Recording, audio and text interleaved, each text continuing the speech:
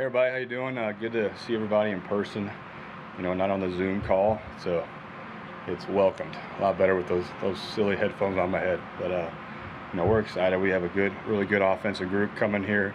We're gonna work them hard one day at a time. We're not looking too far in the future. You know, we just want to get better at the little things so that, you know, come that Denver preseason game, we're on top of our stuff. So with that, any questions? Juggling responsibilities a little bit with the coaching change on the O-line. Yeah, you know, it's gone smooth because, you know, Coach Dennison's still part of our staff, and his assistant, Coach Phil, that moved up, you know, he's been with us for many years, and, you know, he was with Rick in lockstep last season. You know, I really see it as an opportunity to gain an extra coach now that we got Coach Steele here from, you know, was with Atlanta. So we got really three great offensive minds. There is a little adjustment, yes, but I think we're in good shape with the coaches we have. Is first time in Denver with you guys, does that help kind of carry over the scheme-wise and knowing exactly what you want? Absolutely, yeah. A lot of familiarity. You know, they're teaching the same scheme. You know, maybe have some different individual drills, but it is we're not making any changes schematically based on their coaches, and really excited for Phil. Have a lot of confidence in him. I know Coach Zimmer does too, and still Coach Dennison will be with us all the way.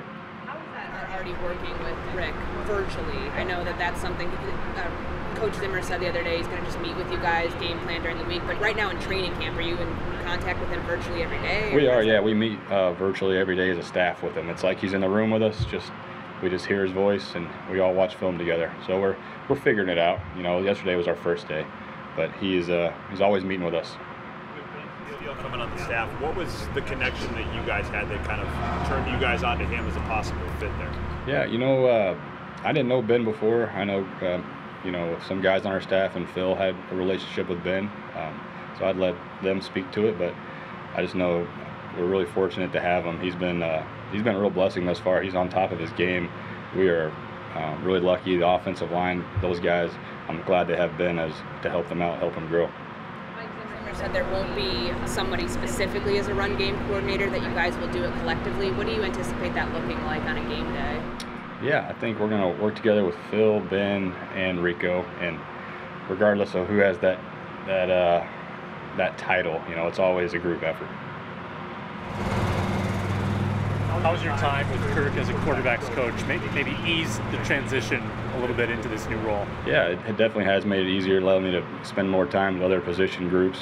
But now I get to, you know, be around some of those younger quarterbacks a little bit more. I trust Kirk so much, so, you know, allows me to travel around a little bit more.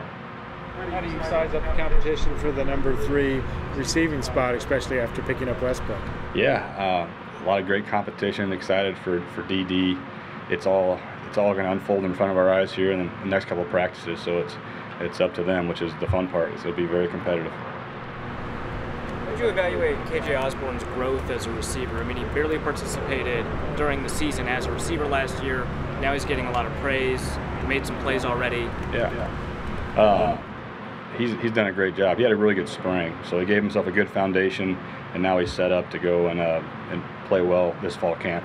It's been one practice. I am happy with his practice, and let's go stack another one together. That's what all these guys are trying to do.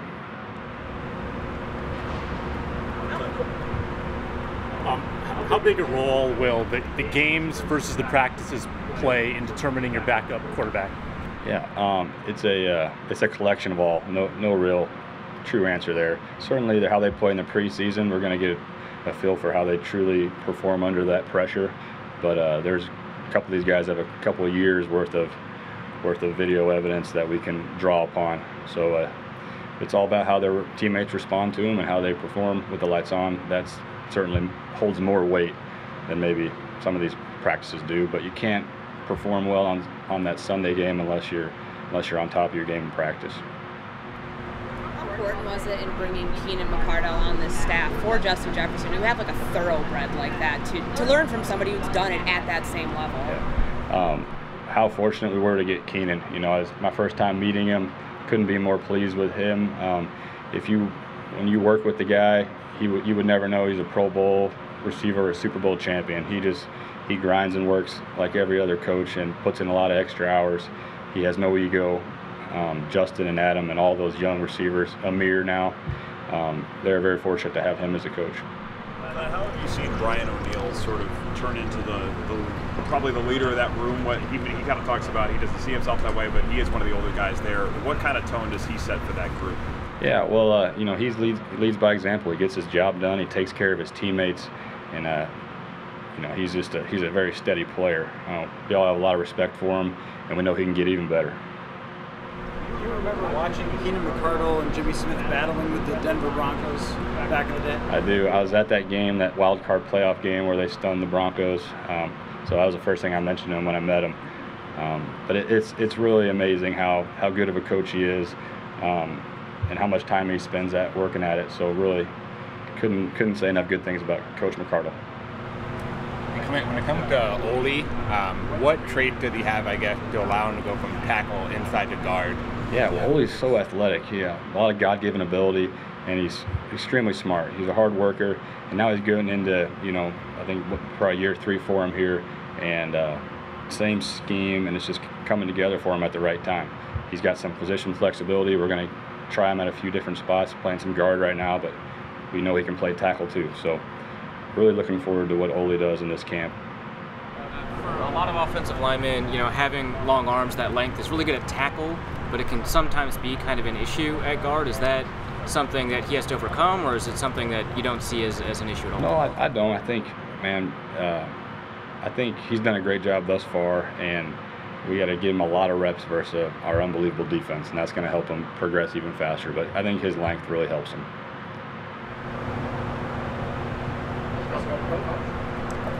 You talked about players setting the foundation. How do you assess kind of the foundation you were able to set for yourself and the offensive staff in the spring? Yeah, I think we can establish that in our meeting rooms. You know, we did that in the spring. We're doing it now. So, you know, kind of set our expectations for the guys, and then we're watching tape, you know, the things that we stress. Yeah, I think that's our time as coaches to establish that, and we're using it right now. There's a lot of meeting time, but nothing's better than being out on the field with the guys. It's not going into a sophomore year. It's more about handling double teams coming at you, and even though you may not be getting the ball, you're still helping your team. So that's kind of more of an emotional, physical. And you know him. He seems to be built to take that on. How have you seen him so far respond to that may happen? Well, I haven't seen him change at all. Okay, his demeanor, his mindset is the same. Such a humble guy, humble, quiet worker.